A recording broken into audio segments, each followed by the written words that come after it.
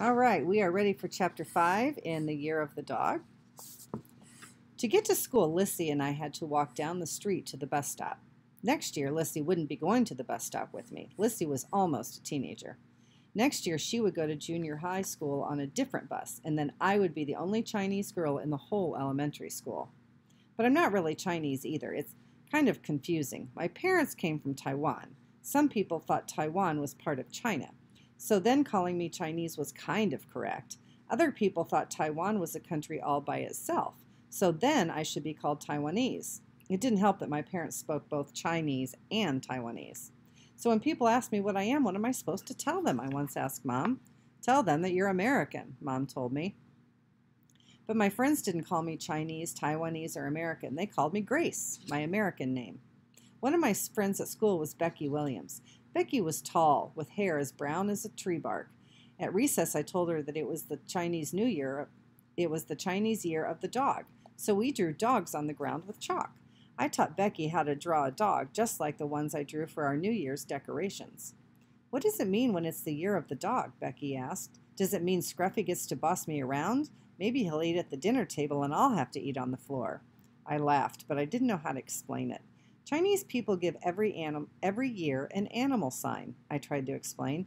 You know how horoscopes use animals for some months? Well, for Chinese people, it's for every year. When is it the year of the unicorn? Becky asked. I love unicorns.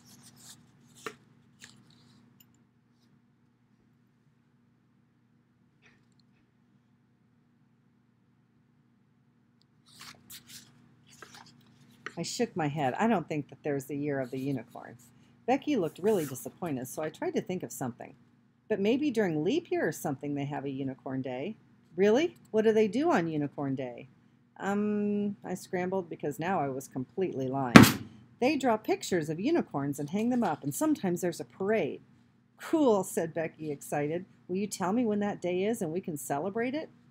Okay, I said, but I hoped that by the time a leap year came, she would forget all about it. Like an alarm clock, the bell rang and we lined up to go to the cafeteria. It was spaghetti day. Yum. I love spaghetti, even though I always thought it was strange that they served it with an ice cream scoop. The spaghetti always looked like tennis balls on my plate. But when I went to take my plate, the lunch lady stopped me. Hey, she said, I just saw you. You already took a lunch. Everyone only gets one. No, I said, I didn't. This is my first time. Yes, you did, the lunch lady said. You took spaghetti and French fries. No, I said, I didn't get anything. Are you sure? The lunch lady said. I know it was you. It wasn't, Becky said. Honest. The lunch lady gave me a lunch, but I could tell she didn't believe us.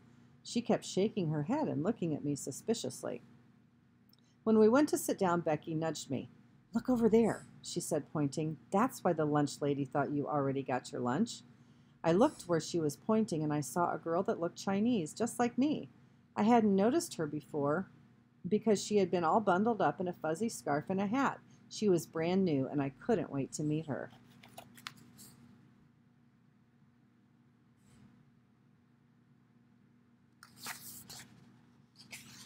All right, we're ready for Chapter 6.